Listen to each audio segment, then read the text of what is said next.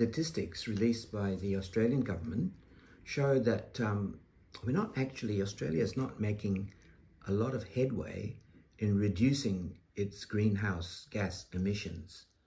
Can you tell us a bit about this?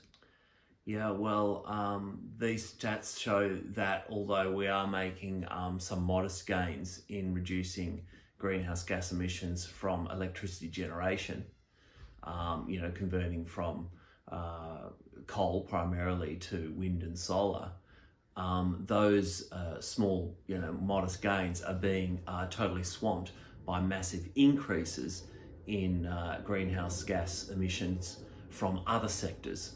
And the biggest sort of growing one there is in transport. As a person who has been campaigning for several years for public and active transport and against big projects like WestConnex and all these privately owned tollways that are not only changing the shape of our society and our cities, but also grabbing lots and lots of public funding, what does it contribute to the problem we have of rising emissions from transport? Yeah, well, the spend, where the budget allocates really just shows a lot of where the priorities lie. So there's vast sums are spent on private motorways that don't have satisfactory business cases at all, and then require massive taxpayer subsidy in the form of toll rebates to encourage and get people to drive on them. What money is then left over from that is spent on poorly advised public transport projects that are more about privatisation and property developer sort of land banking ideas. And then the active transport budget in New South Wales is 0.13% of the total transport budget spend in New South Wales. That's really causing people to go with driving rather than more sustainable modes of transport. There's that aspect, which is the physical infrastructure, the spend. But it shouldn't also be underestimated the kind of mental colonisation that we have been inculcated in over 100 years now of what is called, was being called motonormativity. The idea that a car is an absolutely necessary thing for people to get around, and you have to have one, and that forms the basis of all movement. That is something that was actually very carefully constructed and socially engineered by big motor companies over the last 100 years. One great source on this history is Professor Peter Norton from the United States. He wrote this book, Fighting Traffic, and also Autonorama. He's probably the world's foremost historian on the history of cars in cities. And probably the most telling episode is around the 1920s, when there was a bit of a slump of the economy and the car manufacturers were worried that they weren't going to sell enough cars, that they artificially created the term jaywalking. And jaywalking, jay was a slur, like bogan or something like that. And they just put it together and they basically, accused anybody of crossing the road, not at a official crossing, as a jaywalker. So they did that to inculcate the idea that roads are for cars. Previously to that, roads were for a whole lot of other things. They were for, walking, cycling. They became very successfully used for trams, and they were for shop carts or children to play. But through many decades of really well-funded campaigns by those interests, oil, cars, road construction, engineering firms, and so on, through these, they held big international fairs where it showed the future of the city with all bustling with cars. They made television programs sponsored by General Motors that had Groucho Marx getting on there and creating this America's love affair with the cars and so on. And even in Australia, they got Don Bradman in the 1960s to make videos to tell children not to play cricket in the streets. And I think that's really interesting. And here's an Australian icon known for his amazing sporting ability in cricket, telling children, don't play cricket. It was framed as, oh, it's not safe, don't do it in the street. You know, get in, mum and dad will pick you up in the car, drive you to the Oval, and you can play over there. So, yeah, we really got into that sort of whole mindset. How deadly is the car-based society? Yeah. Well, there are 1 billion cars in the world, and there are 1 million deaths every year from car crashes. In Australia, it's about 1,200. And in the recent years, it has been steadily increasing. One of the factors which is being talked about is the size of cars. So in just the sheer physics of a collision, if you're in a larger vehicle, you stand a higher chance of survival in a car crash. And so there is like an arms race in the car, in car buyers' minds. Oh, I'll get a bigger car, I'll be safer. But that means everybody else has to get a bigger car. And then we're experiencing this car bloat. So it's economically rational for someone to buy a larger car for their own safety, but for the whole safety of the society as a whole, it's dysfunctional. That's the cost in terms of physical injury. Yeah. What are the costs of a car-based society at the psychological and the social level? The kind of normal social interactions that you have when you're moving at human speeds of walking or cycling, which is a little bit more sort of on a human scale. You know, there's the interactions that you have day to day with people as you pass them and you say hello and so on, or you see people on the street corner. But also car culture engenders more distance to be travelled. By making it easier to travel longer distances, you're sort of encouraged and more people do those longer distances. So what we have seen is that all through Sydney and many countries is the move towards shopping malls.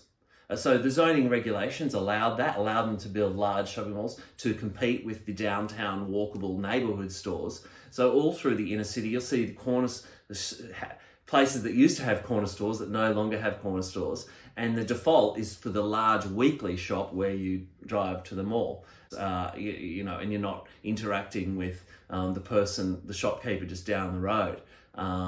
You know, I look even in the 80s in Erskineville and Newtown, and the local newsletters and the local businesses, you know, selling lamb and sausages and rabbits and stuff like that. You know, you could see that there was this real small scale sort of like local culture that you experienced, and you're familiar with the people in your neighbourhood and the local shopkeepers. So that's also distances there, and then you lose the independence for young people and also older people who can't or don't drive.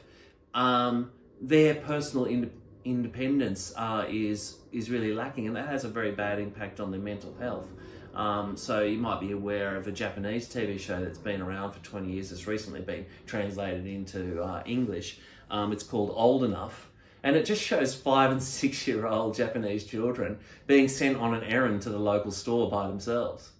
And, you know, they can go and buy, you know, some mushrooms or whatever from the local store, cross the road and be quite safe on their way. Whereas Australian children, their parents wouldn't dream of allowing their children to go out and do those things. And that has a tremendous toll on the feelings of self-worth and independence that young children have, and contributes to mental health problems in later life. Trying to imagine a different shaped society that didn't put roads and cars at the center of it, you know, that prioritized public transport and active transport, that rebuilt community. Yeah. Are we talking about a shift that requires us to step back into the past to a less technologically developed society? Or is it possible to envisage different shaped communities, still with the best that technology can offer today. Yeah. Well, most people think of Japan as one of the most high-tech countries in the world, and it is with regards to transport. So over many years post-World War II, Japan spent, huge efforts to make the world's best public transport network. It's not just a lot of subways or a lot of this or that. It's the integration of those services, the high level planning that has, on the one hand, a high speed rail network, then is supplemented by suburban commuter services like double deck services for doing the daily commuter trip. Then on another level, metro services, which provide a lot of the short trips in a big sort of spider web kind of network that can take many smaller, trips to the gym or the shops or other little daily trips that aren't the commuter trips. And then, all the emphasis on cycling and walking, pedestrian infrastructure that connects it all. But it's all integrated through timing. The services all line up. The connections from one service to another are all immediate and made as short as possible. So, you can easily connect from one train straight onto the bus, which is waiting for you and works like clockwork. So it's that overall integrated system with technology that's appropriate at each level, working to mean that just any kind of trip you need to make, you can do it in the most environmentally sustainable way. Other measures there, like perhaps you might realise if you go to Japan, that Japan largely has no on-street parking. And you think about that, like, that's what you mean. The 140 million people living in dense cities, and there's nowhere to park on street. I mean, this would be unimaginable in a city like Sydney. And they're not, in some backwards thing, they're futuristic and modern thinking, right? Well, that's because the street is precious space. The footpath should be wide. The road should be relatively narrow for those rare cases where, car transport is absolutely necessary. And so car parks are they're paid car parks that are put in, for each city block, there'd be one section which is a private car park. And you're not allowed to own a car unless you have a place to park it. But that means that when you need to park, there's a spot available for you, and that all of the cars are corralled into this one area, and the rest of the neighbourhood is free of cars. So people crossing the road and crossing the street are visible. In Sydney here, you're not visible above the height of the parked cars. So there's just that creates a kind of a completely different streetscape and a kind of level of safety about walking around that's very different. Someone might say the obvious difference in Japan is that they had, a lot more dense populations, and therefore necessity drove the shape of this society. Yeah. In Australia, many people believe, there's endless space. Yeah. And therefore we don't need to do this. This is what's the truth of this? Yeah, what's the funniest myth? I really find that really interesting. See, it doesn't matter how much land you have. Cities are not about space. They're about proximity. Cities emerged from time immemorial because people wanted to be close to the resource. So, cities, the distance is the enemy. You want to be close. So you have to plan your land use very carefully around, the port or the river or the resource or whatever it is, the crossing of the trade routes. So, having lots of space is not a benefit for a city. It's all about being close. So that's just and cities have been deliberately de-densified through conscious policies. The inner city of our capital cities used to be much denser, but all the terrace houses used to have many more people living in them. And they managed to get around very easily on tram networks. You know, Sydney having one of the largest tram networks, 300 kilometres of track. In the process of removing that and pushing people out to suburbia, that's what deliberately created low density car dependent sprawl. So actually Australian cities were just as dense as many other cities around the world. They were deliberately de-densified in order to facilitate car dependency. And some cities didn't do that. They kept their density. They just supplemented and supported it with good public transport, good bus services, good walking and things like that. And after all, Australia has for a long time been, and probably still is today, one of the most urbanized populations in the whole world. We are. Like, it's 95% of Australian people live in cities and large towns.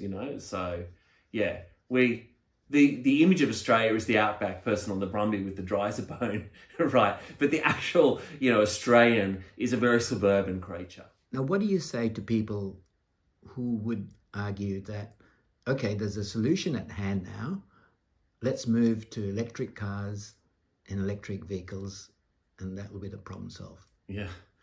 Well, the Climate Council wrote a report last year called Shifting Gears, is changing Australia's transport system.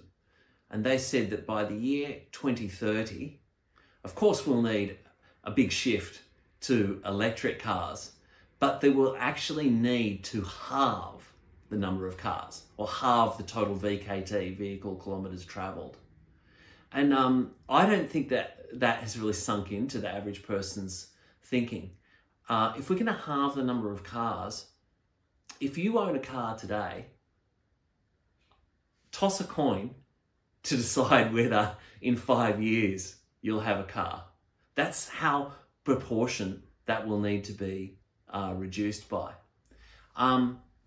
So electric vehicle charging stations on the street. This means that you've got to put this infrastructure on the footpath, and there's cables and things like that sort of start to interfere with pedestrians. But also, if you want to build actually a fast charger, you're talking, I think it's tens of thousands or $100,000 for a fast charger. It would be a few hours. But you'd be occupying your car in this precious car space for a number of hours when everybody else is sort of waiting. It's just, this economics of it is really not stacking up. Another thing to say is that 50% of a car's lifetime emissions are in its manufacture. All the metals and plastics and everything that go to build the car in the first place. So the best level of reduction you can achieve, assuming that you charge your battery entirely from renewables, is that you'll achieve a 50% reduction in the transport emissions of your cars. But remember, we've got to get to zero. So that'll get you halfway. So even, this report is just saying, look, at least by 2030, we've got to halve car use overall and do this, switch what existing, every time an old car is removed, two cars removed, one's removed altogether and one is converted to electric vehicle, and that's by 2030. And then by 2050, another 20 years, we'll be having to reduce car use by another 50%, at least. Right. So the problem is really far too urgent just to go to, shift to electric cars.